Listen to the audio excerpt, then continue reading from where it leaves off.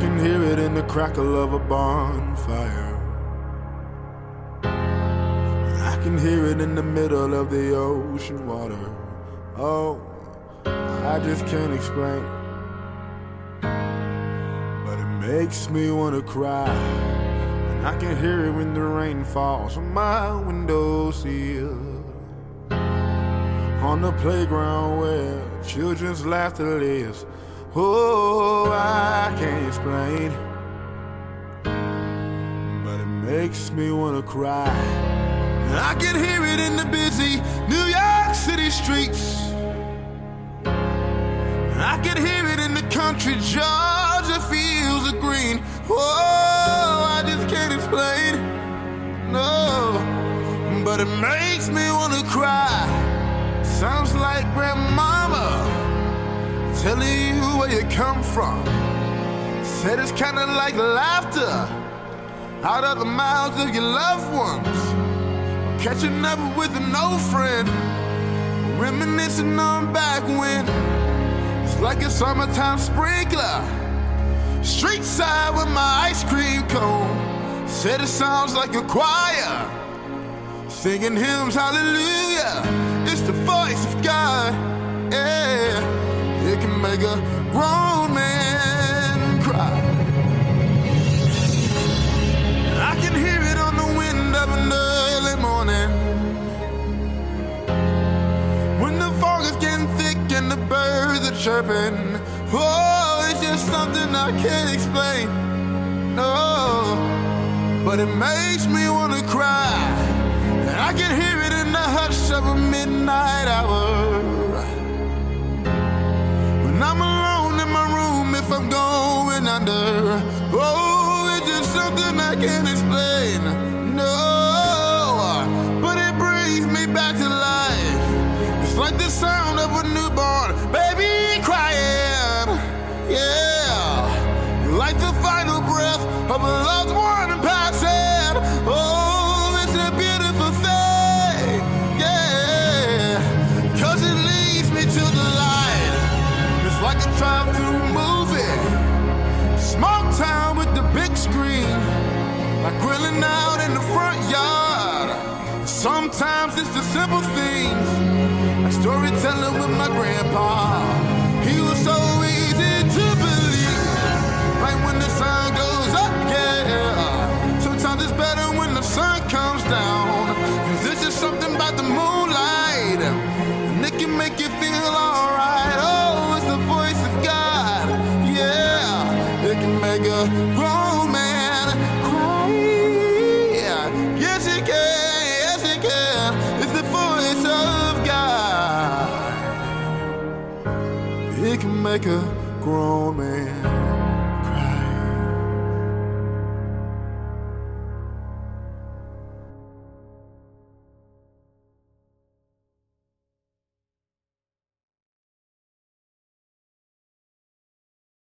Good morning and welcome to Be the Ram Global Fellowship. I'm your pastor, Pastor Coach Anthony McKissic Sr., and I'm elated that you chose to fellowship with us this morning. There's plenty of places that you could have gone, but you chose to be with us. And because you made that decision, because God ordained this appointment, I know that we're all blessed. I know that we appreciate you. And I know that there's a word from God that you came to hear. And it is our duty as the church to make sure you get what you came for. Once again, I'm Pastor Coach Anthony McKissic Sr., and I am excited, and I am blessed, and I am pleased that you chose to fellowship with us. If this is your first time fellowshipping with us, I want you to comment down below. Say, hey, Pastor Coach, this is my first time. You may not know what to expect. We're a virtual church. You do know that much. However, we do things a little bit different. We're pretty much a church without walls, and we're focused on winning the 97%. What does that mean? I'm glad you asked. You might not have asked, but I'm going to act like you did. So if you do the math, there's so many hours that you would usually spend in a church building. I know what you're saying. Nobody's in a church building right now. Correct. The church should reside in your heart and in your spirit. But we did the math right. Let's say if you went to church on Sunday for 3 hours, 2 hours if you're Methodist, 1 hour if you're Catholic. And then you went to Bible study, whether it be on Wednesday or Thursday or Tuesday for 2 hours. That time combined is the 3% of hours throughout your week. What we're focused on is not what you do during that 3%. We're focused on the 97% of the time that you're not at church. We think, we know, and we believe that is what is important. Because we can all put on our church clothes, and we don't have them here at Be The Ram, by the way. We can put our church clothes on, and what that means is we can put on a front while we're in the building. We can put on a front on Sundays. We can come in holier than thou on Wednesdays. We can shoulda, bada, hunda, shaka, shaka, shaka, zua. We can speak it all in every tongue. But if we're not showing compassion and love, then what are we doing during that other 97%? So we challenge you to be a Christian outside of the church building. We challenge you to be the light in a negative situation. Just because the doors of the church open does not mean that the church closed. It never closed. Newsflash, it's always been open because it has always been within you. You are a lot of people's only view of a church. So what you do matters. Make sure you win the 97%. And now what we have is something we call putting somebody in the game. What does that mean? That comes from my coaching background. As a coach, when you look down that sideline, everybody wants to get in. And this is an opportunity for you to put somebody in the game. That means you invite them to church. You invite them to this service. How do you do it? Send them a link, DM them, text them, post it as your status on Facebook, Twitter, Instagram, or whatever you're going to do. But make sure you let somebody know that you care about, that Be The Ram Global Fellowship is live and it's going to be good. And you are inviting them. You're sharing a personal part of your life with them. Now, prayerfully, they'll join in with us and pray and have a good time and fellowship and worship and do all of the above. But if they don't, you at least did your part. Your job is to get them here. My job is to water them. And God's job is to grow them.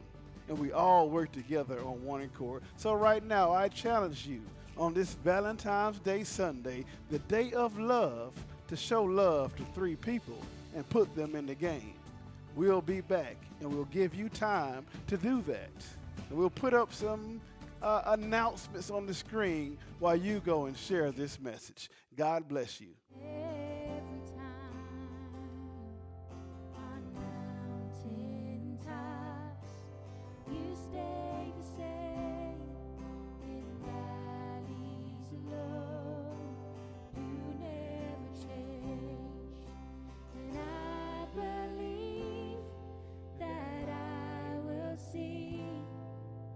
Goodness of the Lord. I'm confident as seasons change, your faithfulness remains.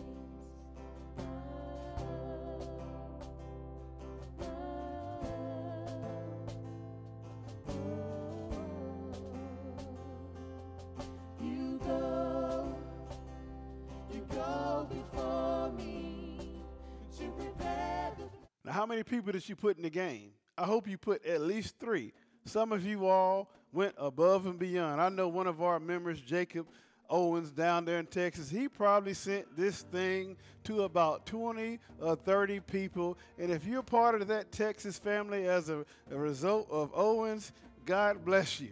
I know he's been hitting you up, talking about you got to get on the boat, you got to do this, you got to do that. He is excited about Christ. We love you. We appreciate you. We are glad that you are on the boat, you and your entire family. Hey, mom. Hey, sister. Hey, kids. We're glad that you are here.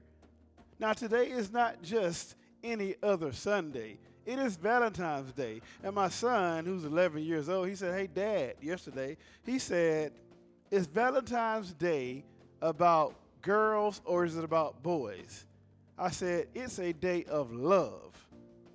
And it's generally focused on the woman, focused on the girl. But by the way you're showing love, it also affects you. See, God said in the Bible that love conquers all. So a day like this, Valentine's Day, is a day that can conquer all. If we show love and compassion towards our brothers and sisters, our mothers, our fathers, our wives, our spouses, our girlfriends, then this should be a winning day. See how we work that thing out? Not only is it Valentine's Day, but it is also my sister Dominique Gray's birthday. Happy birthday. I'm not going to put your age out there, but I am glad that you made it over the hump. You are now in this club that we're in. Yeah, I know I'm a little bit older than you, but you're in now. You're here. So happy birthday. We pray that you have a great day. We pray that you are blessed. And tomorrow is another birthday. It's a special birthday. My aunt shared a birthday with my dad. And it is February 16th, the day after love. Ain't that something? The day of love is today. And the day after love is tomorrow. My father passed away in October. So this is our first time as a family that we will have a birthday of my dad's and he's not here. I know he's here in spirit, but we don't physically get to touch him. We don't physically get to hug him. We don't get to tell him happy birthday face to face. So it's almost like we have to asynchronously tell him that we love you. We appreciate what you did while you were here. And you are not forgotten. Daddy, I love you. I appreciate what you've done. You were a pivotal moment of this ministry.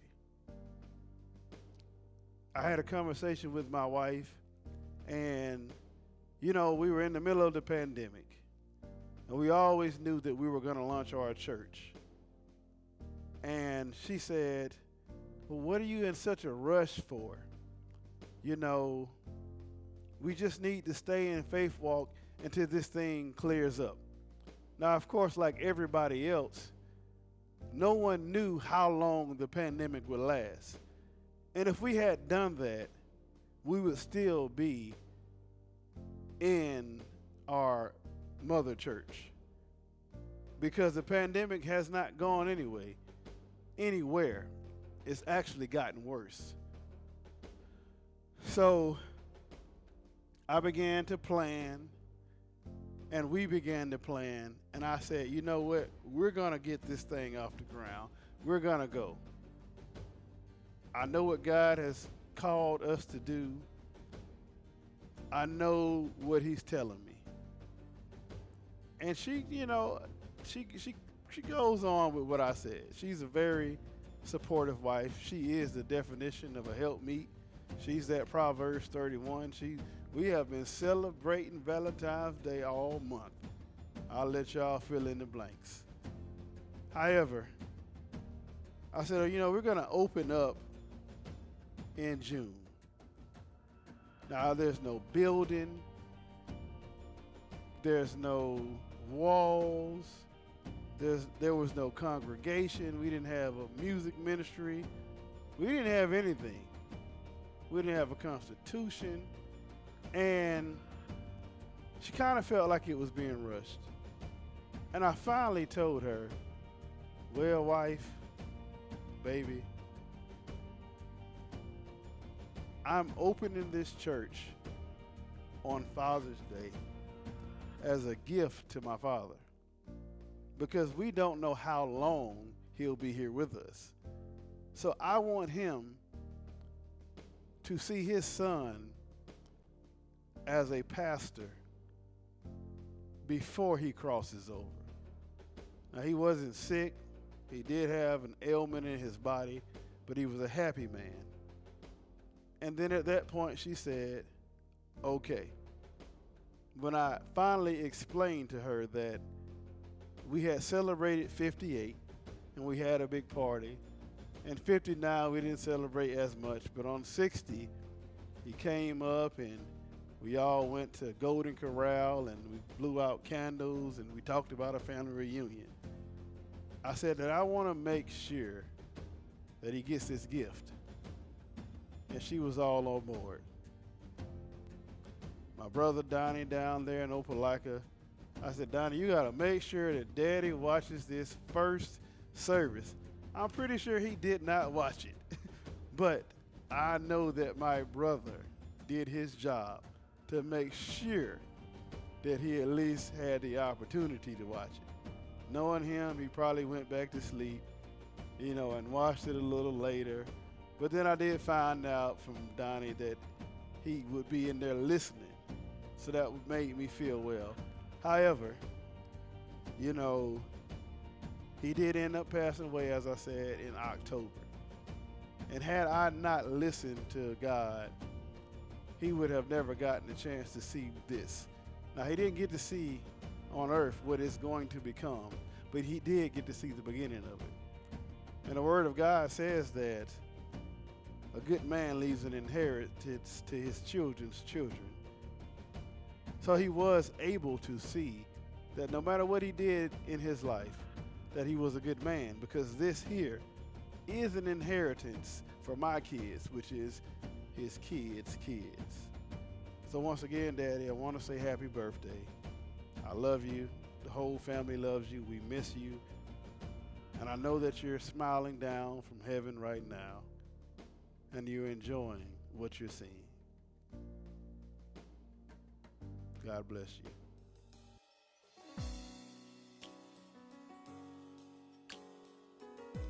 Hello, guys. This is Pastor Coach McKissic with your BTR, Total Body Affirmation. I want you to repeat this every day when you wake up. This declaration is about speaking greatness and blessings over your life. You know, as well as I know, that when you wake up, the devil is busy. He's already whispering in your ear, but we're going to whisper back today. Look, repeat it after me.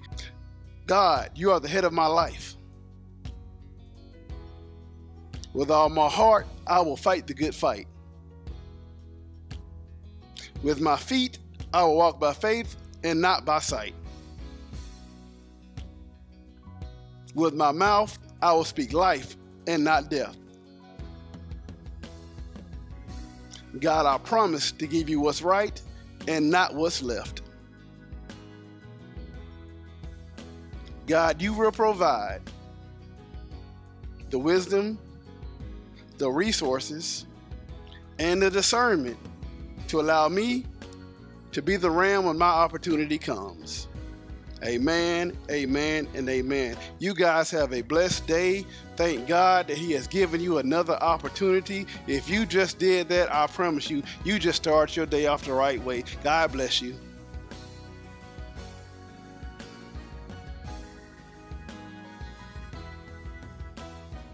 And now I'm going to give you an opportunity to bless this ministry with your tithes and your offering. This is the time set out that you worship God with your giving. The Word of God says that if you give, the windows of heaven will be open and they'll pour a blessing out on you that you don't have room enough to receive. Now, what does that mean when it means that you don't have room enough to receive? What that means is that all those who are connected to you, those who are close to you, as a result of your obedience and your discipline and your ministry to God in giving, your blessings will overflow and fall on them. Just imagine yourself as a cup, and you have that cup on a saucer, and God is pouring into you, and blessings are coming down, and eventually it runneth over. And everything on the saucer then gets wet. And if there's no saucer, it's a table. And the blessings just roll and they roll. That's what happens. And I'm not telling you a fairy tale. I'm telling you what I know and what I have lived. There was times that I didn't have a dime in my bank account. But when I did get my check, I tithed my 10% off of my gross, not my net, the first fruit, which is my gross. I will not rob God. I'm not going to pay my taxes and not pay my tithes. And I paid my tithes and I gave my offering. And the budget said red, but at the end of the day, it was green and it was blue. I never missed a meal. I never went without. I was never evicted from any residence. My house has never gone into foreclosure. Even when I was homeless, I still paid my tithes and my offering. And you may say, well, you wouldn't have been homeless if you wouldn't have been giving the church all your money. I'll let you think what you want to think. However, look at me now. God is still blessing me. God will take you through something just to see if you'll forsake him in your time of hurt and your time of despair. So I'm going to give you an opportunity to bless God in your tithes and your offering. It goes into good ground. We are based on winning the 97%. We outreach and we reach out. We bless homeless people. We feed the needy, the hungry. We are a church that goes above and beyond. We may be distant, but we are not disconnected. We're not disconnected from what the needs are in the community. We're not disconnected from you. We're still connected. If you want to give, go to our website, www.betheram.com/giving, or you can do it via Cash App, $BTR Global. Go ahead now and give your tithes and offering, and I will do the same. I'm not going to do anything. I ask you to do anything that I'm not going to do myself. God bless you. And after that, we will have our praise and worship, and then a great, short, quick word from me. Let's go.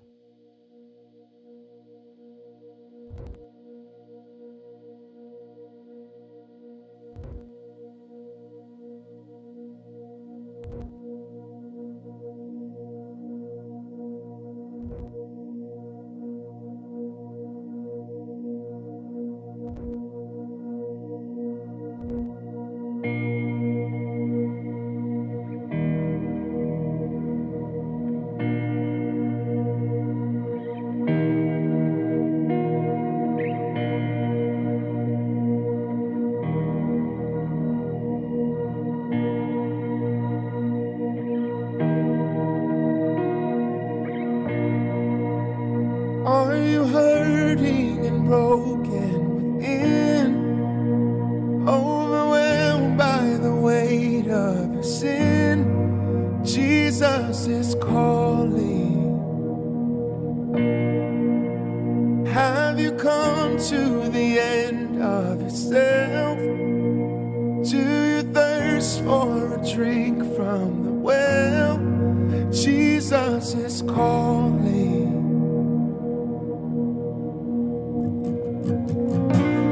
Oh, come to the altar.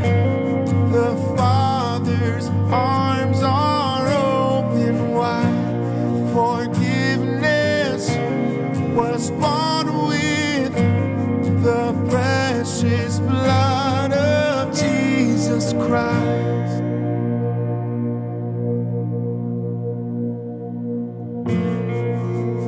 Leave behind your regrets and mistakes. Come today, there's no reason to wait.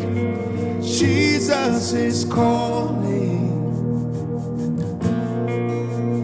Bring your sorrows and trade them for joy. From the ashes a new life is born. Jesus is calling. Oh, come to the altar. The Father's arms are open wide. Forgiveness was bought with the precious blood of Jesus Christ. Oh, come to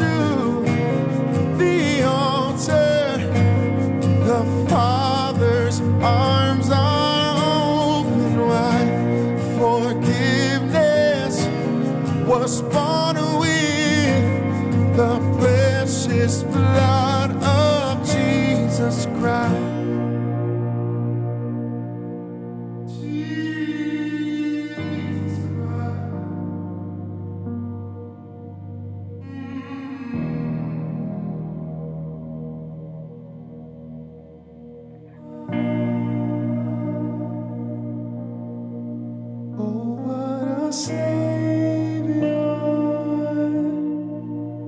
Isn't he wonderful?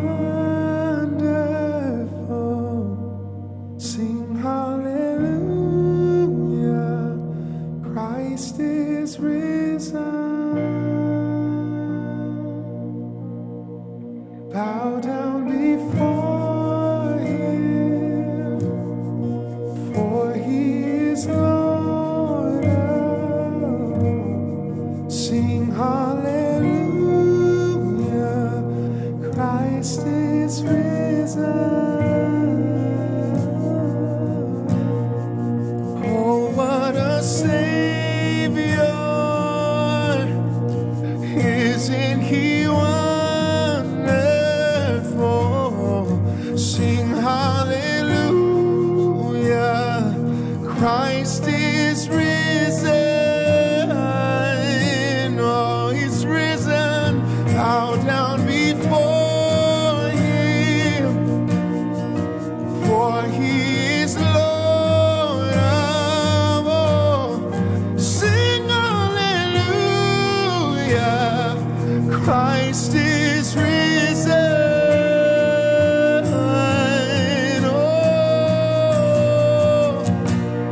Oh, come to the altar. The Father's arms are open wide. Forgiveness was bought with the precious blood of Jesus Christ. Oh, come to the altar. The Father's arms are open wide. Forgiveness was born with the precious blood of Jesus Christ.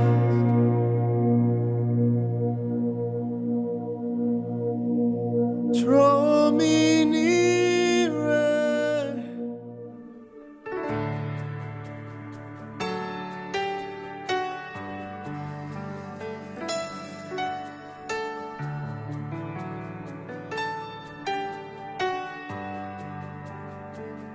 If the altar's where you meet us, take me there, take me there. If you're looking for an offering, I'm right here, my life is here, and I'll be a living sacrifice for you. You're a refiner. I wanna be consumed. I wanna be tried by fire, purified. You take whatever you desire. Lord, here's my life. I wanna be tried by fire, purified. You take whatever you desire. Lord, here's my life. If your glory wants to come in, let it fall. We want it all. Lord, your fire is consuming. Fill this place, set it ablaze, and I'll be a living sacrifice for you. You're a fire. Refiner, I wanna be consumed. I wanna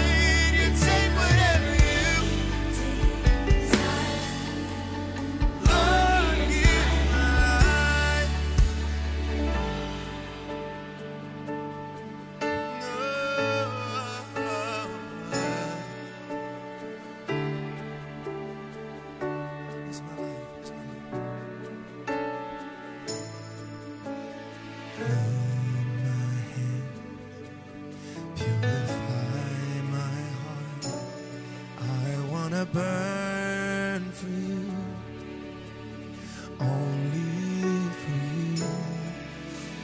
Take my life as a sacrifice. I want to burn for you, only for you. Clean my, purify my heart. I want to burn only for you. Take my hand as a sacrifice. I want to burn only for you. To clean my hands, yeah.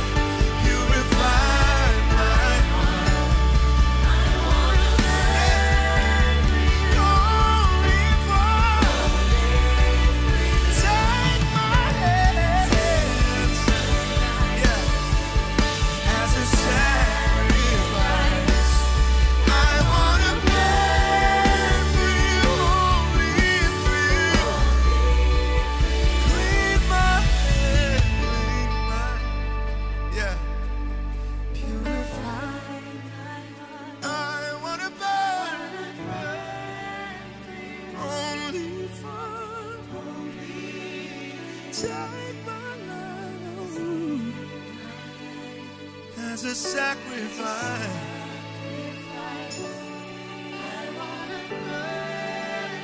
Only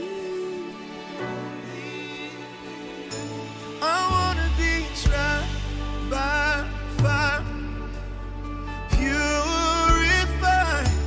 You take whatever you desire. Lord, here's my life. I want to be tried by fire. Purify. You take whatever you need. Lord, here's. I want to be tried. Yeah. Purify.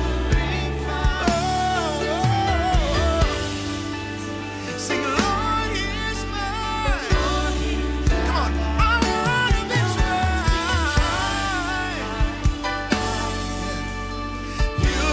Purify. You take whatever you desire. Lord, here's mine. Can we sing, clean my hands and clean my hands. Purify my heart. I want to burn for you.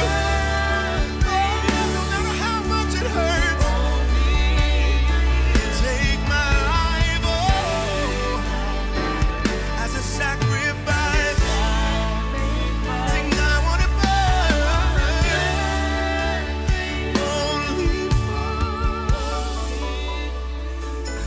only for you.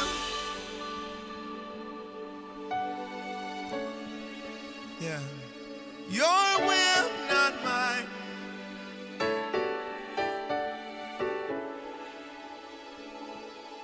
Even in the dark seasons. Yeah, you gotta trust. That's what it is. Gotta trust in your hand.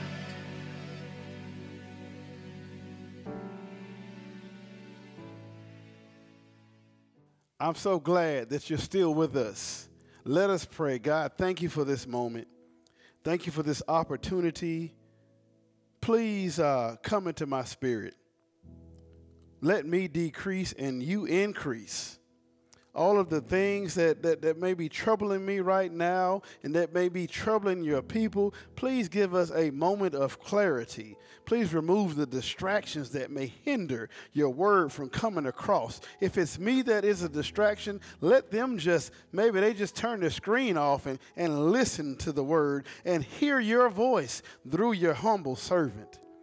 God, you are miraculous. You are amazing. You are the healer. You are the King of Kings. You're Jehovah Jireh. You're Jehovah Rapha. You're Jehovah Nissi. God, you're Jehovah McKissic. You're Jehovah Shalom. You're everything to us. You've given us a new day. You've given us breath. You've given us everything that we have, and you have also taken things out of our sight. You've protected us when we didn't even know we were being protected. God, you're holy. God, you're mighty. And we just come to you in this moment. We invite you in. We invite your spirit into this atmosphere. We tell you and we summon you to infest this area. Take over. Be one with us. Reign on us. Enter us. Embody us. God, don't let this word fall on deaf ears. Give your people what they came for. There's somebody under the sound of my voice, they're holding on by a string. And God, give it to them. Give me the words to say, to speak to their spirit.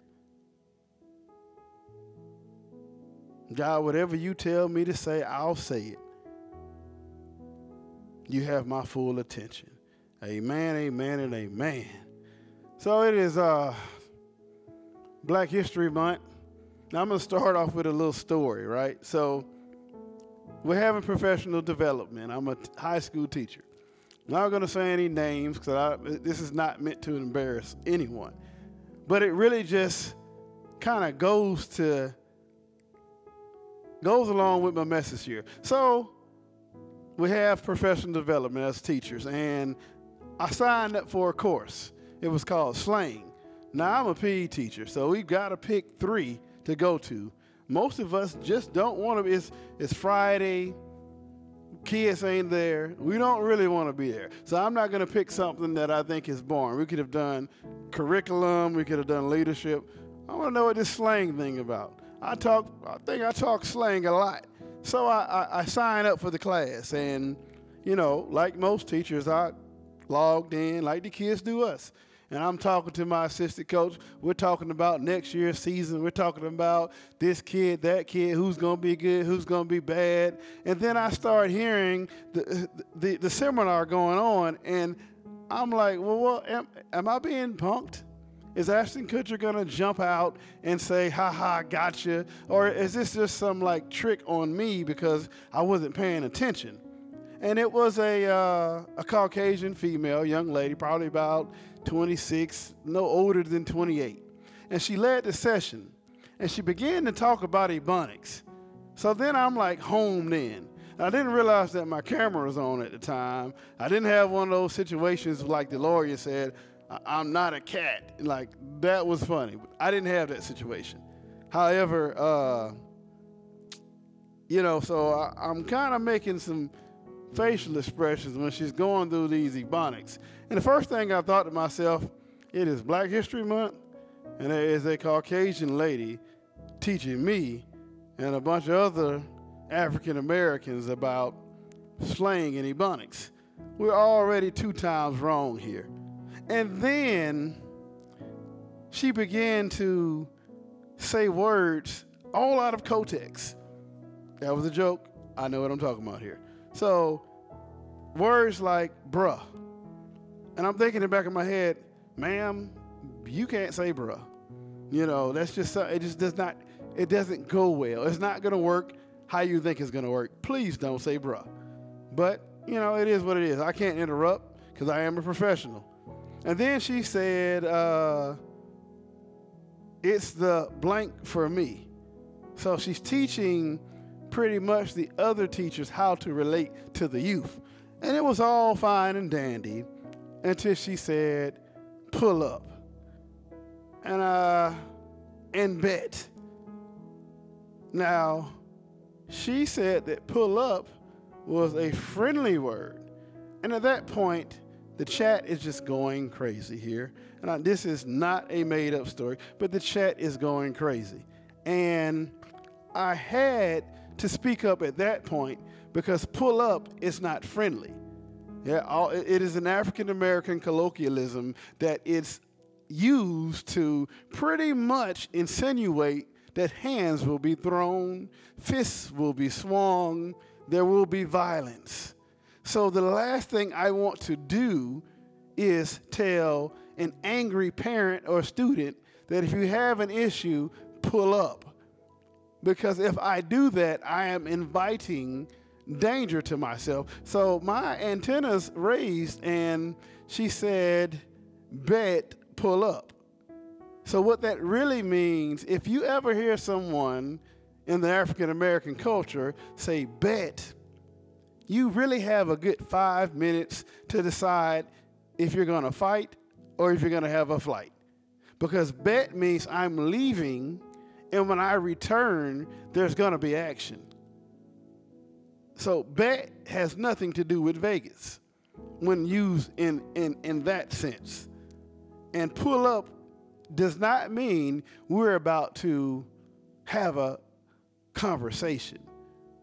So I spoke up, and other teachers spoke up.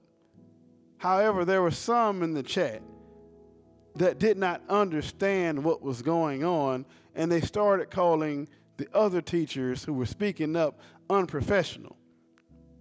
And I wanted to let them know that this is the professional way of saying that you're messing up right now. Needless to say, the seminar ended, the video disappeared, but of course, we live in the screenshot generation, so there's notes all about it, and the talking, and the chat was deleted. Now that leads me to the title of my message. You've been canceled. You've been canceled. And I'm pretty sure, without a shadow of a doubt, that teacher has been canceled. Now, what does it mean to be canceled? I'm not saying that she's going to lose her job, and I don't think she should. I think there was a misunderstanding, and that was a very teachable moment. But what we mean in the African American community that you've been canceled is that your influence has been taken away. There is no more effect. You don't have that strong influence that you used to have. So you have been canceled, and it usually comes behind making a poor decision or selling out your community. So you've been canceled means that your influence has been ended. And the title of my message is that you've been canceled. And what we mean by counsel here today is that your condition has been counseled. See, a lot of us are dealing with things in our body.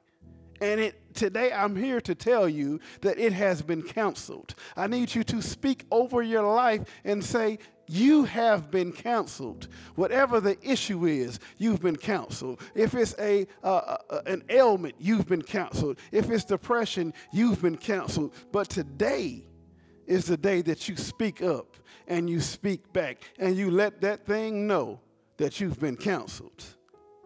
My message text comes from the book of Luke, chapter 7, verses 11 through 17. That is the pericope of it all, but I will focus on verse 13 right now.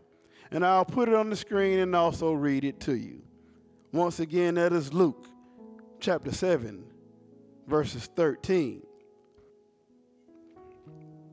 And it reads, "And when the Lord saw her, he had compassion and said to her, weep not. And when the Lord saw her, he had compassion and said to her, weep not." That is the word of God for the people of God. Would the people of God please say amen?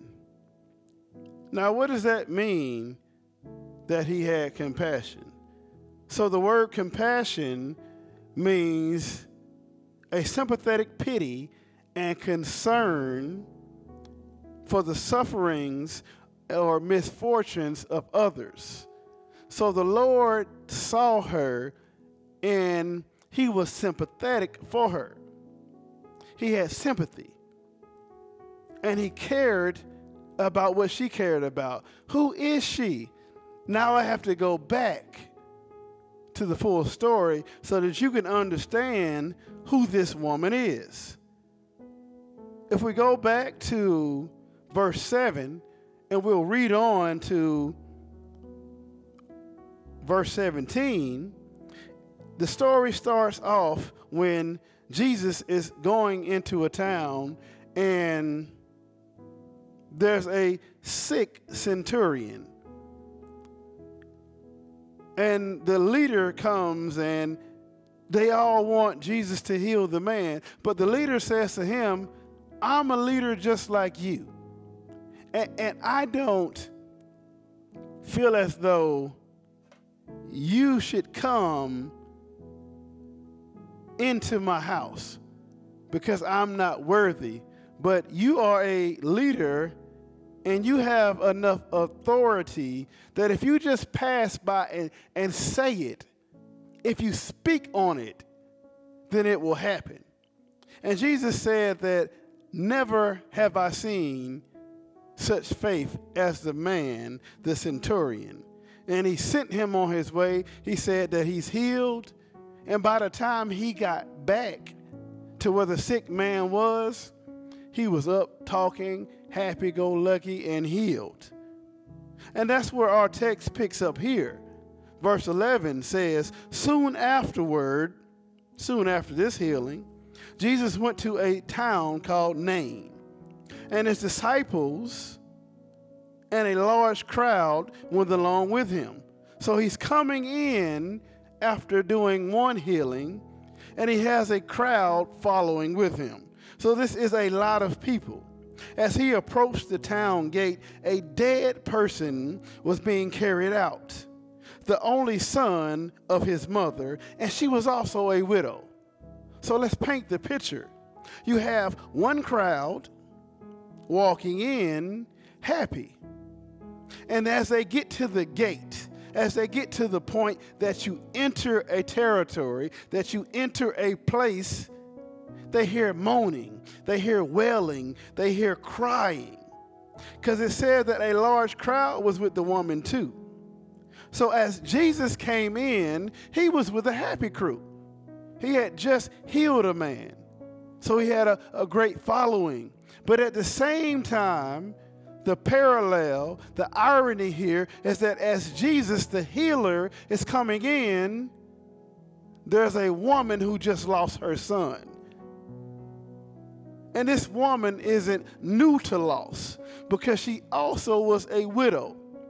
So she had lost one man, her husband, and now she lost her only son. So her only hope to further her generation, to further her people, was being carried by pallbearers. So isn't it something how at the same place, at the same time, there could be a happy group and there could be a moaning group. See, as we were in that professional development, there were a group of moaners. There were some upset sisters and brothers in that group. I wasn't as upset. I actually thought it was funny. But at the same time, there was a group saying, you're doing such an amazing job. Because this group was so out of tune, in touch with this group, that they did not understand that somebody was in pain. But ain't you glad that Jesus can see past what everybody else sees? Because when the story says that when the Lord saw her, his heart went out to her and he said, don't cry. So the Lord was walking in his crowd and he was happy and everybody was happy. But ain't you glad you serve a God that won't get caught up in the crowd? That he will see you in your situation, even though he's surrounded by people who are blessed. He's surrounded by people who are telling him how good he is and how great he is. And you just did this. You just raised the man from the dead. You just healed the centurion, man. But he still cared enough about you and what you are going through right now. See, I know a mother personally who just lost her son. And every time she speaks on it, I'm lost for words because I don't have anything that I can tell her that will make her feel any better. I do have compassion for her, and I pray for her, but I don't have what she needs. But the word of God said, when the Lord saw her, his heart went out to her, and he said, don't cry. Then he went up and touched the bier or the casket, and they were carrying him, and the bearer stood still. And the reason they did this is because you don't just touch a casket, especially in that time. Imagine that you are at a funeral and the processional's going, and the pallbearers are carrying your loved ones, and a random guy comes up and touches the casket. There's probably going to be a bad situation there.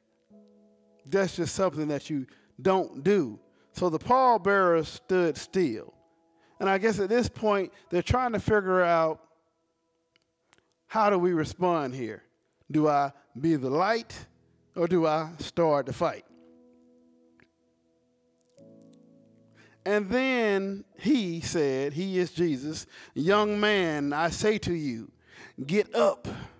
And then the dead man sat up and began to talk. This is getting good. And Jesus gave him back to his mother. They were all filled with awe and praised God. A great prophet has appeared among us, they said. God has come to help his people. The news about Jesus spread throughout Judea and the surrounding country.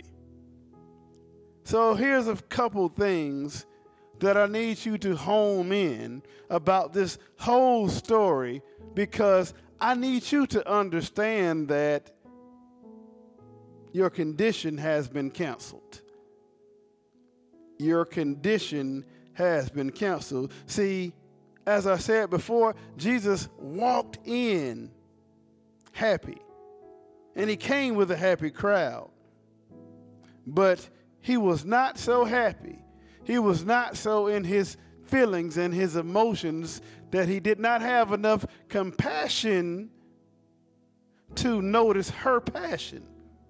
See, when passion, which is a strong feeling, the definition of passion is a strong and barely controllable emotion. When passion collides with compassion, things change.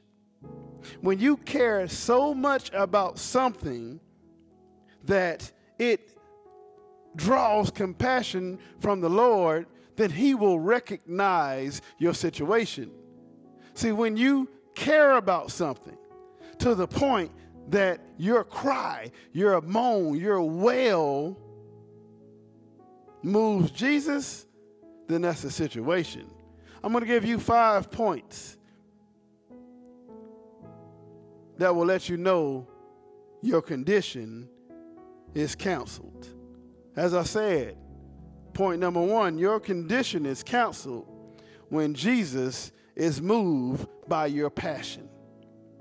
When Jesus is moved by your passion, now I want you to theoretically speaking and thinking that as the woman, this was pretty much, as she walked in this line, she watched her last bit of hope.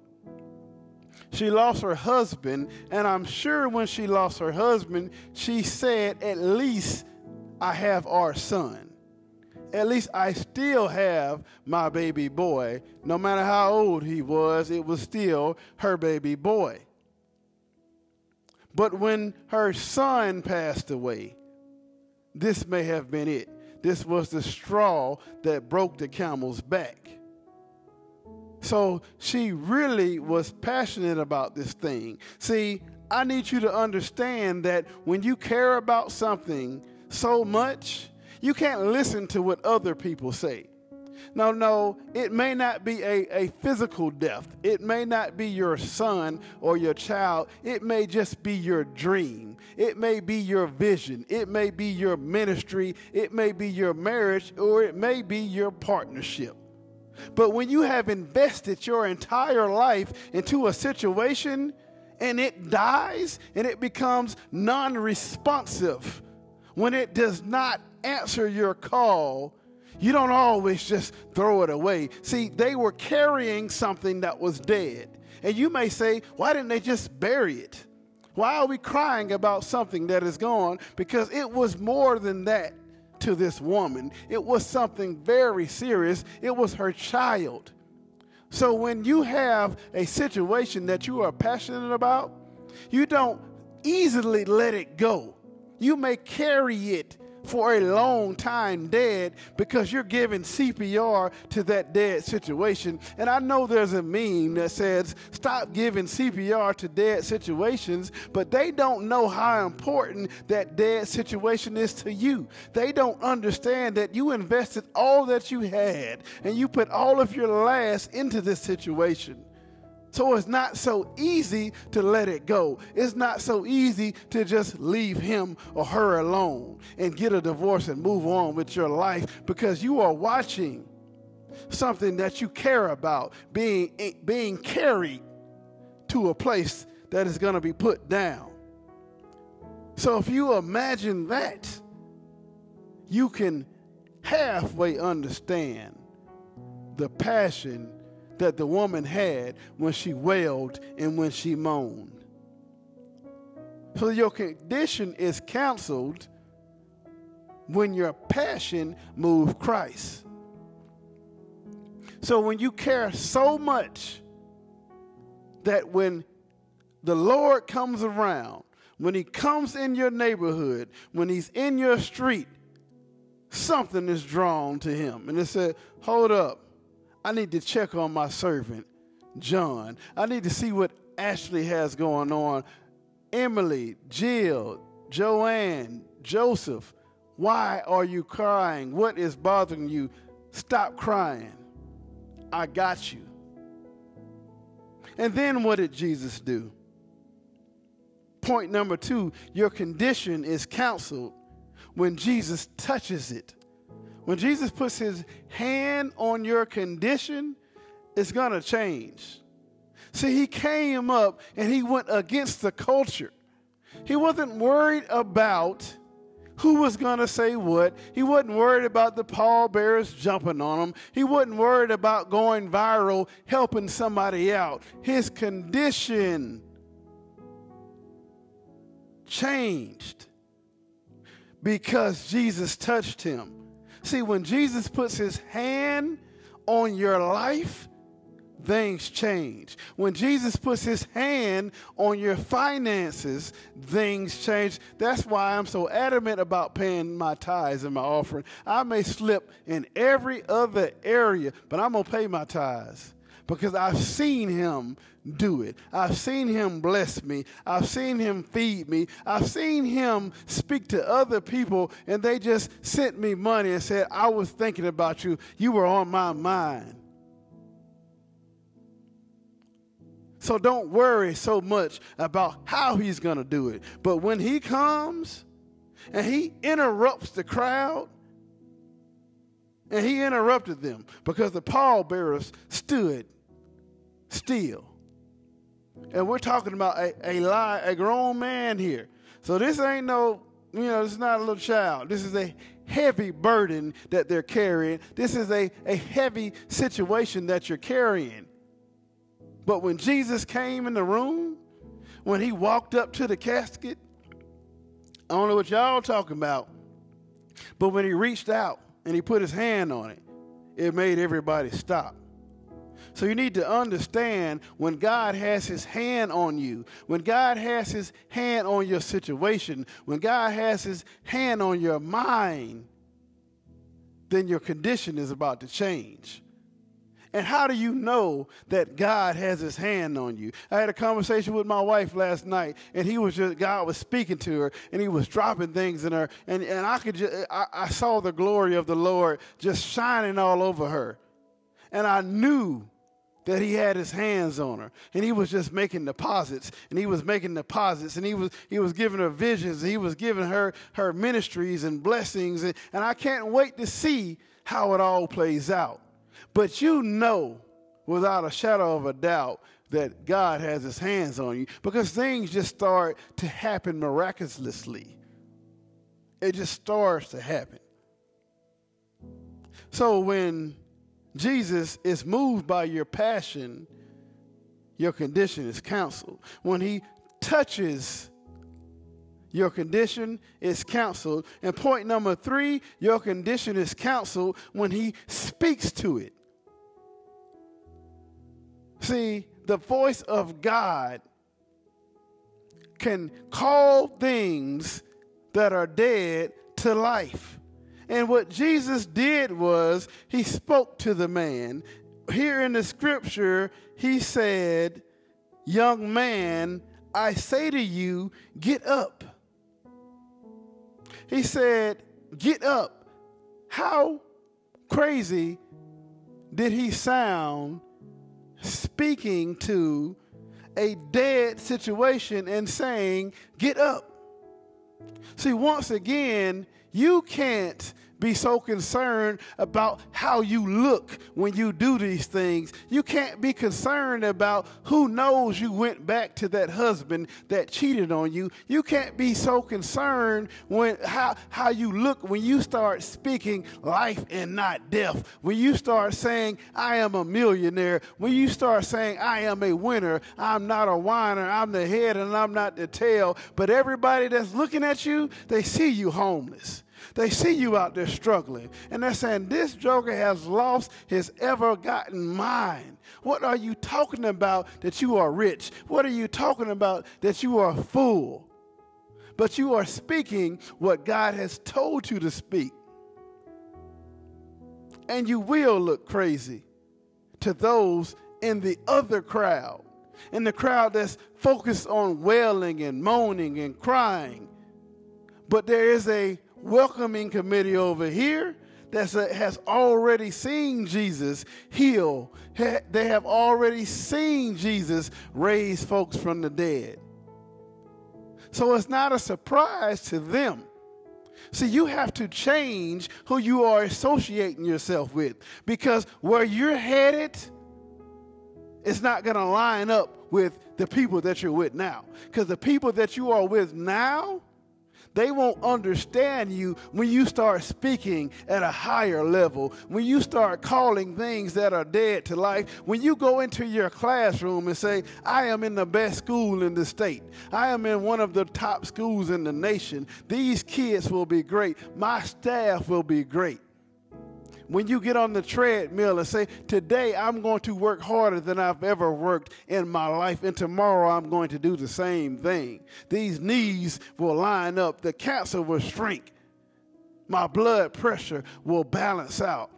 I will no longer have to stick my finger because of a diabetes." When you start saying that, you're going to sound crazy to all the folks sitting in the urgent care.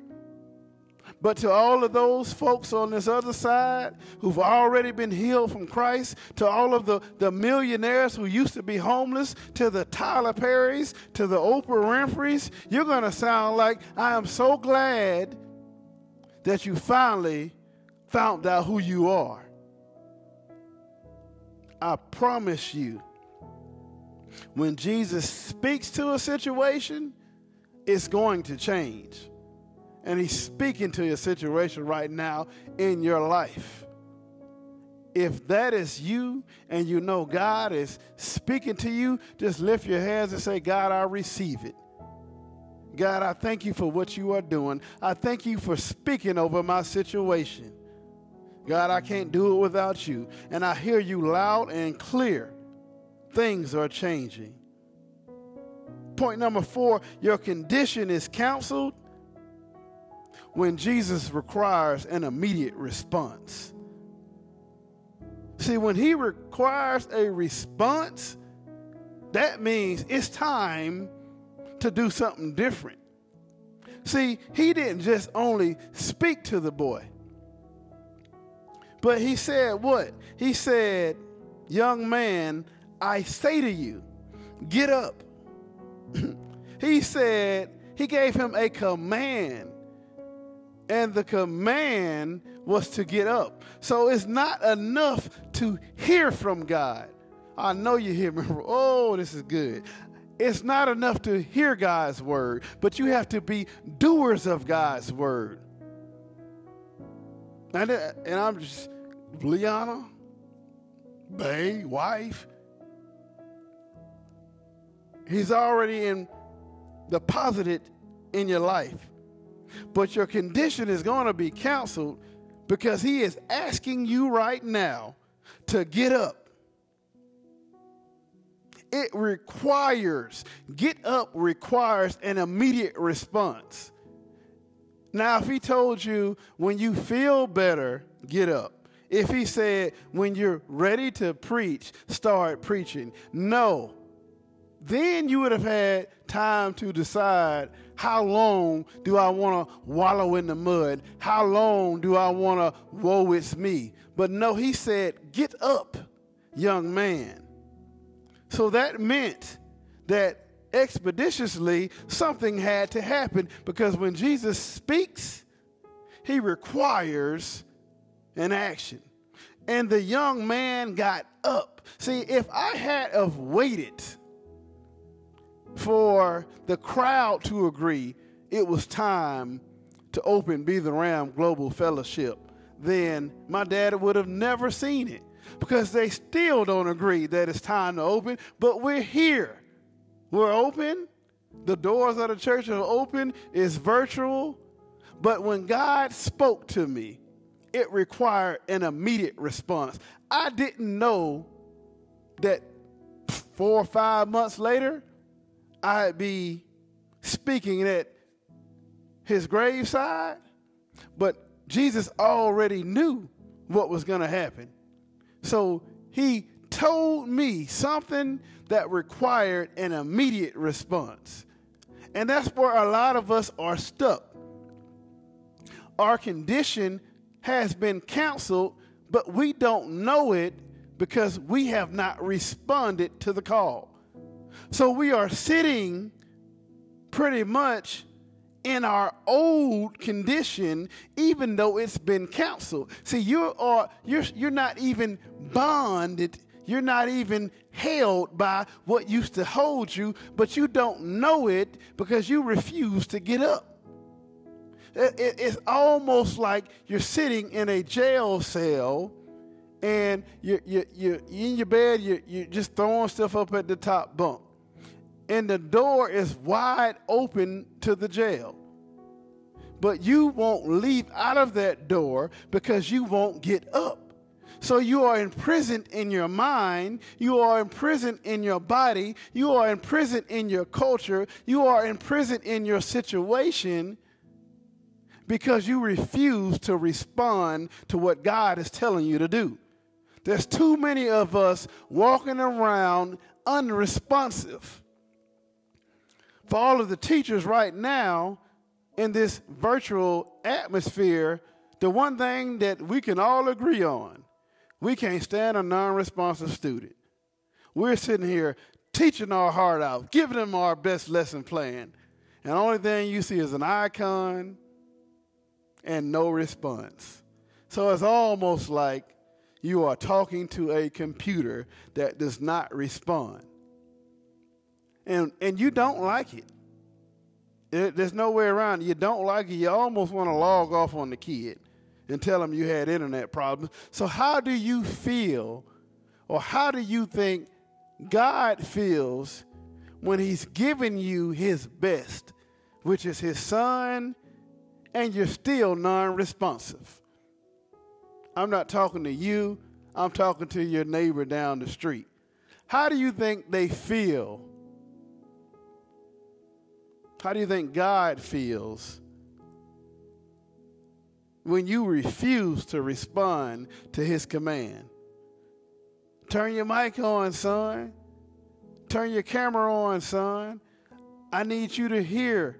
I need you to see. I need to see who I'm talking to. I need to see my creation walking in greatness. I need to see my creation walking alive. I need to see my creation healthy. I need you to tell me. I need you to enunciate with your voice that, God, you are God. You are Jehovah Jireh. You are the head of my life. You are doing things that I never thought I can do. It's time for you to respond to Christ. And last but not least, your condition is counseled when Jesus returns it to you. See, it said that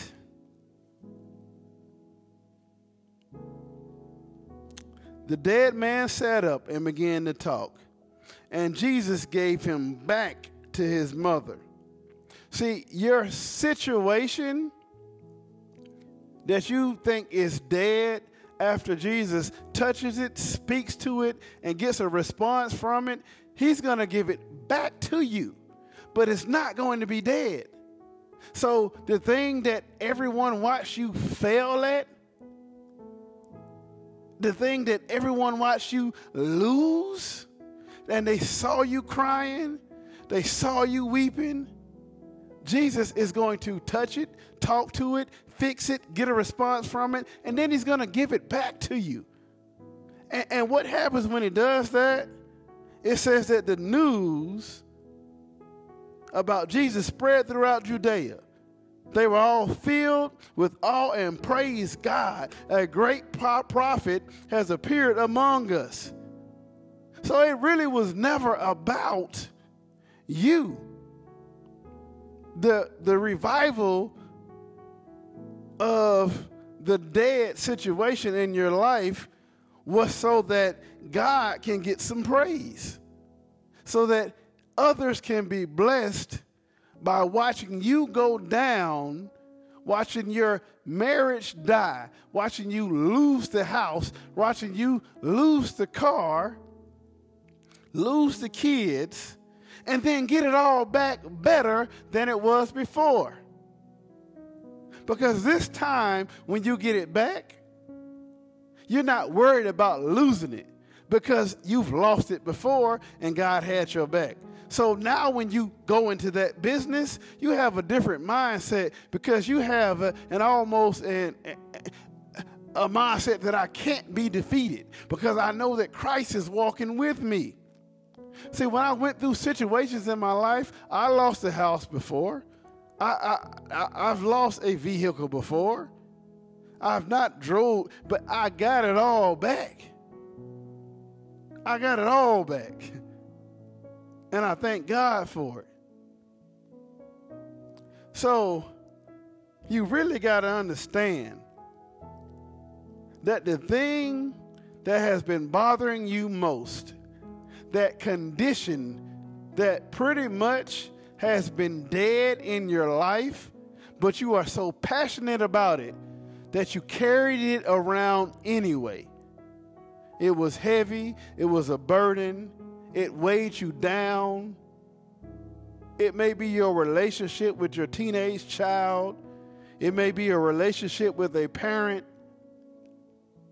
It weighed you down so bad, but it was so important to you that you couldn't let it go. That condition has been canceled. And starting today, you're going to see a difference in it. You're going to see a difference in the way that you talk to each other. You're going to see a difference in the way that your husband looks at you. You're going to see a difference in the way that your wife respects you. The way that your kids answer your call.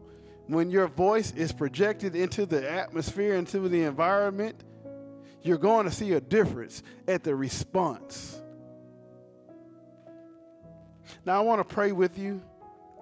If you bow your heads and close your eyes and lift your hands into a position of surrender, God, thank you for counseling our conditions. God, we carried these dead things around for so long. And we looked crazy because we were always thinking that today is going to be the day that I can take this thing off of life support and it's going to start breathing again on its own. And God, we are touching and agreeing, and we're calling out and reaching out to you that today will be the day that our future is jump-started.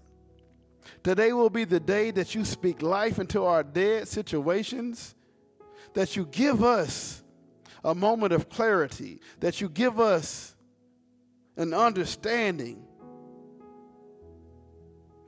And God, we're going to respond. When you call us, we're going to respond. We're going to answer the call this time. We're not going to drop the ball, and we're going to do right by it when we get it. God, we're always going to give you honor. We're always going to give you praise. God, there's someone under the sound of my voice right now that says, my situation ain't dead, I'm dead. I'm walking wounded. I'm like a zombie. I don't know whether I'm going or if I'm coming. To that person, God, you embody them right now. You touch them. You touch their spirit. Speak to them. Blow a breath of fresh air and life, into their body. Let them love themselves like they've never loved themselves before. Let them be encouraged. Let them be strengthened. To that child who was distant from their mother, who said, I don't mess with them like that no more. I'm tired of it. Tell them to look at it one more time. It's canceled. It's canceled. It's canceled. Say it to you. It's canceled. It's canceled. It's canceled. That cancer is canceled. Those diabetes is canceled. The sickle cell is canceled. The depression is canceled. The extreme obesity is canceled. You can look like you used to look. Don't let the devil tell you that it's too late. As long as you got breath in your body, it's never too late.